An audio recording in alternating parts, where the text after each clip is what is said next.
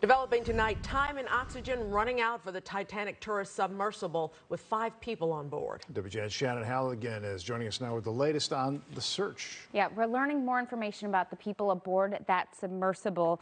A renowned Titanic expert, 2 members of one of Pakistan's wealthiest families, a British billionaire, and the CEO of the company leading the expedition.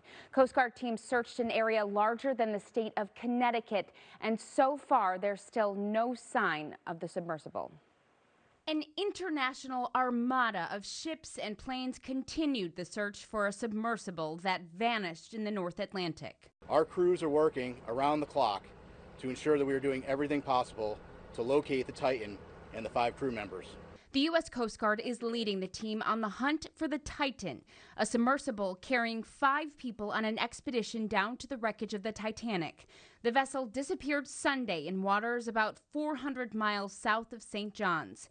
British billionaire Hamish Harding is on board, along with 2 members of one of Pakistan's wealthiest families, a renowned Titanic expert, and the CEO of the Ocean Gate, Stockton Rush, who is leading the expedition.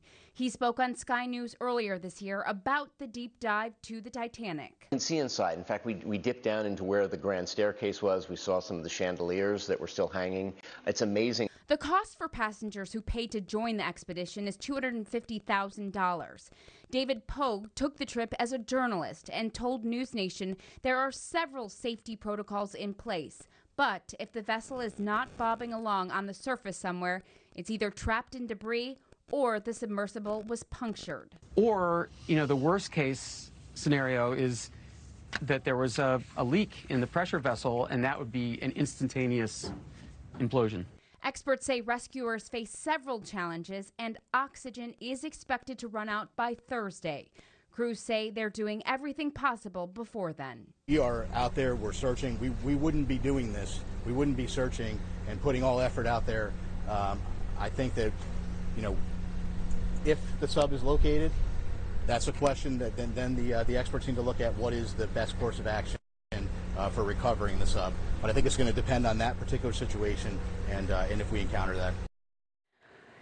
An underwater robot started searching in the vicinity of the Titanic. There's been a push to get salvage equipment to the scene if the sub is found, but there are very few vessels that could even get down to those depths.